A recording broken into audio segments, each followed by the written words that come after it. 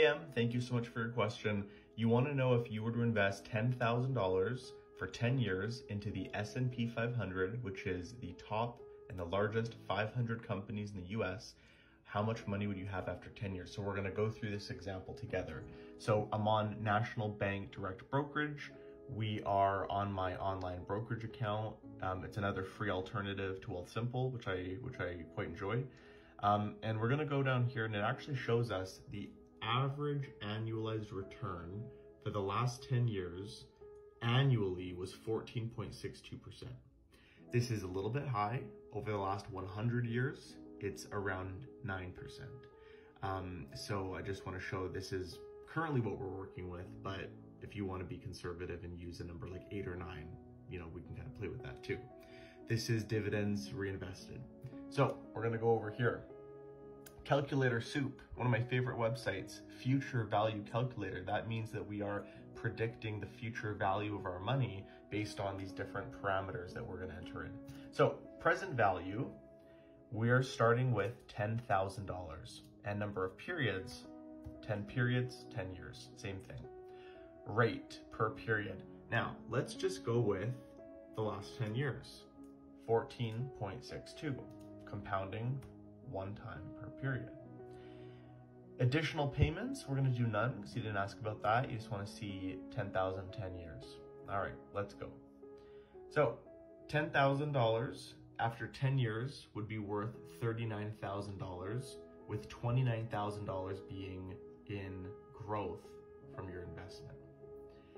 Now, let's go and just do a bit more of a conservative number. Let's go ahead with 8. We're going to calculate that, and you would have 21,500. So essentially able to double your money. Now, I think that $10,000 is a reasonable amount to start with, but you definitely should be adding over time. And so the tax-free savings account contribution limit for 2023 is $6,500.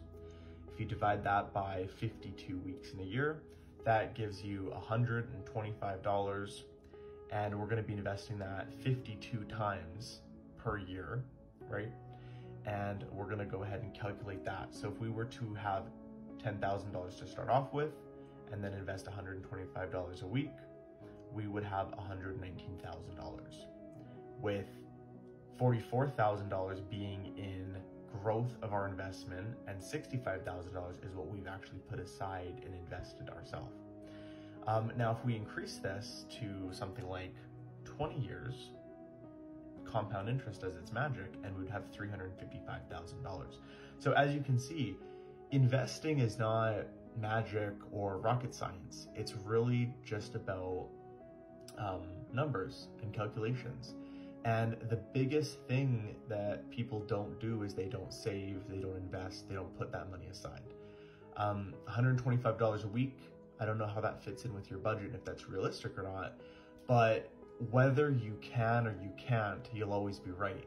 The fact of the matter is that if you're able to find $125 in your budget a week, or if you're able to work more hours or get an additional, part-time job or whatever it might be. I mean, Dave Ramsey says he can deliver pizzas.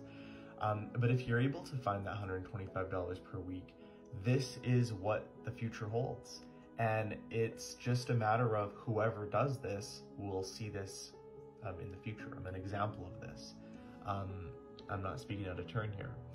So please review your budgets, review this calculator on Calculator Soup. I think I'm going to make some more videos because I've been getting a lot of requests about doing these actually.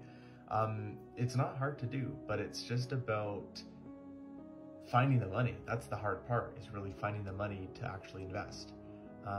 A lot of people are only investing, a lot of people are investing 0% of their income, but some are doing 5 or 10%, which is a start. But the higher percent that you're able to invest, the quicker you'll reach your financial goals.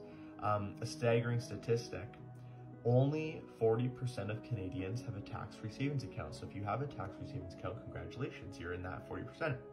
Of that group, only 9.5% contributed the maximum amount from the last data that the Canadian Revenue Agency reported.